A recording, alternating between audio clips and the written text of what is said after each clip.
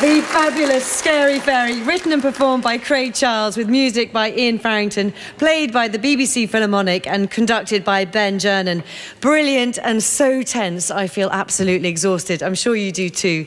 With that, we are going to close our storybook tonight. All that remains to do is to thank our orchestra, thank our conductor and our special guest, Craig Charles. Thank you all. Also, many thanks to our producers, Mike George and Anthony Cherry, and to you as well for listening. From me, Louise Minchin, don't have nightmares. Good night. Sleep well.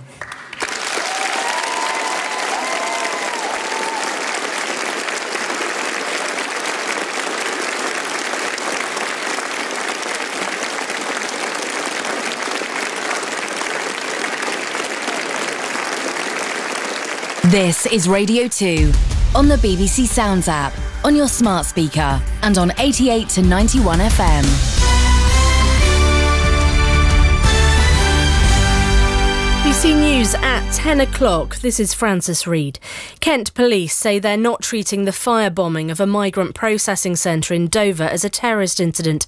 2 people were injured after 3 devices were thrown this morning. The suspect, a man, was found dead at a nearby petrol station shortly afterwards. Around 700 migrants were moved to another site for their safety. The Conservative MP for Dover, Natalie Elphicke, says she's spoken to the new Immigration Minister, Robert Jenrick. I have expressed my concerns about the security of that centre in Dover.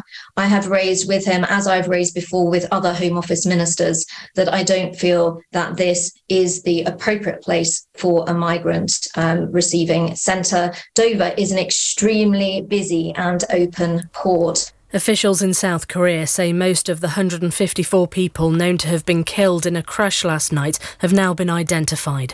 More than 130 others were injured as around 100,000 people gathered in a popular district of the capital, Seoul, to celebrate Halloween.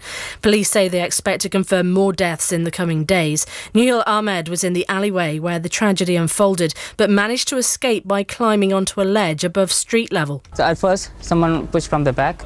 It was quite a few times. Then I realized something's gonna happen. There's no way you can breathe.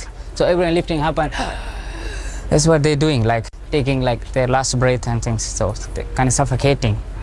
I didn't sleep till now. I couldn't sleep because I see people dying in front of me. At least 80 people have died after a pedestrian suspension bridge collapsed in western India. The structure in the state of Gujarat only reopened for public use last week after major renovations. Polls have closed in Brazil in the final round of the presidential elections. The results currently neck and neck between the far-right incumbent Jair Bolsonaro and the left-wing former president Luiz Inácio Lula da Silva. Sport, and in Formula 1, Red Bull's Max Verstappen has just won the Mexican Grand Prix and set a new record of 14 race victories in a single season. Lewis Hamilton for Mercedes came second. In football, Marcus Rashford scored his 100th goal for Manchester United to help his side to a 1-0 win over West Ham at Old Trafford. The Hammers boss, David Moyes, said it wasn't an easy victory. It's been close every time I've come here, but it doesn't change the record, does it? You've got to try and score and win, but we deserved it. We deserve something out of today. You couldn't have come away and said that we didn't. Really, away from home, we've actually played really well, and we've probably, don't know if we've had as many chances as United today, but we've given them some problems, and all the other games away from home have come really close to winning as well. Arsenal beat Nottingham Forest 5-0. In the Scottish Premiership, Celtic secured a 3-0 win over Livingston. The weather, any showers in northern areas will become lighter overnight, becoming wetter in southern England, Wales and parts of Northern Ireland in the early hours, while eastern areas will remain dry. BBC News, it's 3 minutes past 10.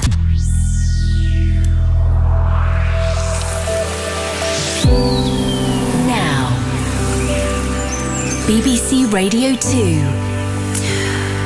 Unwinds with Angela Griffin.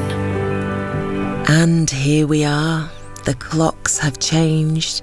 The darkness is creeping in. I hope you are wrapped up warm right now. How are you feeling? Sleepy?